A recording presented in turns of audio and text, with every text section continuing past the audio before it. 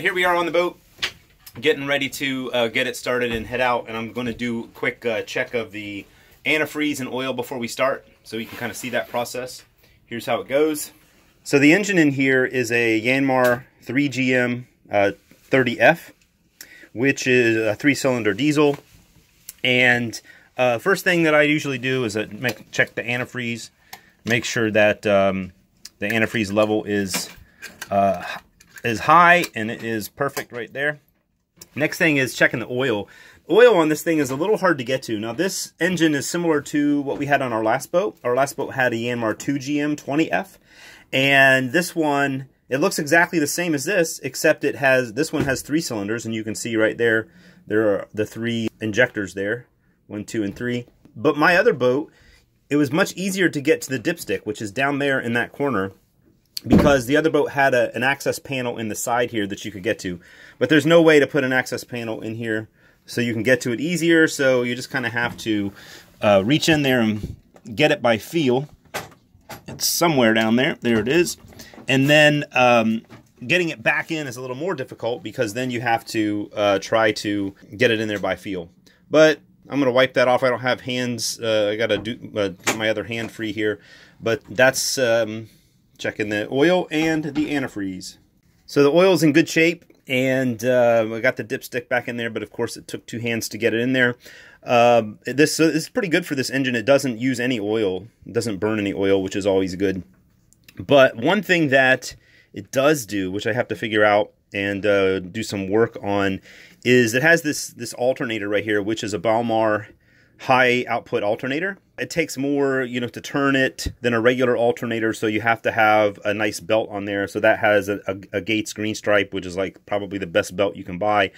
But one of the things that I notice I'm getting is, if you look down there on the bottom, you can make out, is some belt dust, which tells me that something isn't aligned properly there with either the alternator or maybe even the raw water pump down there. But I believe it's coming from the alternator, because you can kind of see some belt dust around here. My guess is that needs some more alignment of somehow. So I'm going to have to figure out how best to do that, and then change that belt. The belt's actually in good shape, so it doesn't need changed right away. But one of the things on the list is to figure out how to align that alternator a little better to the crankshaft and the freshwater pump. But that's another thing on the agenda to be fixing later. So all the checks, the pre-start checks are done, and now let's go ahead and fire it up.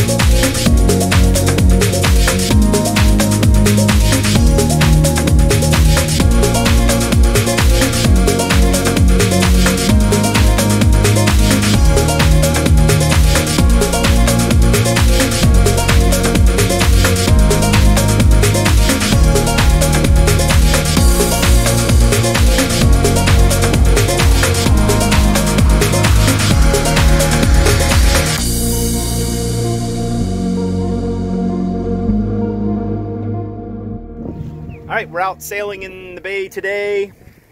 And actually, we're not quite in the bay yet. We're still in the Severn River. But I've got all 3 sails up. I've got the Genoa, the staysail, and the main up. So I normally don't put the staysail up because I don't have the staysail boom rigged. So it's rigged up without the boom, which if you look at different places, people that use those, they say you can go either way. So I'm still kind of debating on whether or not we're going to go with the staysail boom. But it seems to be working as far as I can tell without the boom. So, you know, I may put it on and try to do that at some other point. The problem with putting the staysail boom on right now is it doesn't have a topping lift in the front. So I got to get hoisted up the mast and put a topping lift in the front. So as soon as I get a chance to find somebody to hoist me up there, then I'll put that topping lift in, and then we can try it with the boom at some point. But right now, relatively light winds, and my hope was to put the spinnaker up today, because we haven't had the spinnaker up yet, but the winds are kind of coming from the wrong direction unless we go pretty far out. So we'll see if we can get the winds to cooperate and then go from the right direction. We may try to throw the spinnaker up.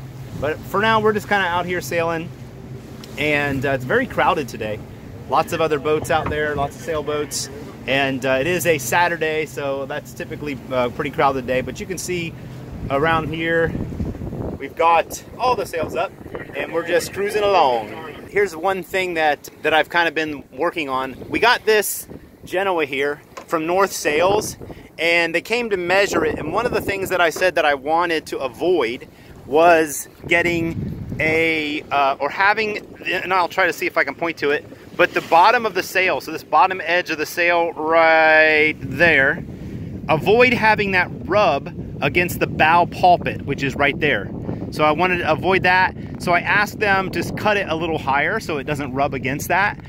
And what he did instead, he said he could put a pennant on there, which is like a little stretch of line, and you can kind of see it hanging down right about there. That little white piece of webbing is hanging down there. So I had that up originally, but with that pennant on there, felt like I could not get the luff of the sail tight enough. So, because I think the pennant is a little too long. So I took the pennant off and then pulled the sail down, and I was able to get the luff tight enough. So what I may try to do is make my own pennant, maybe like a little bit shorter than that one, and then see how that works. Because right now the sail is actually working perfectly. Like over here, like the shape of the sail and everything, we're kind of close hauled-ish right now.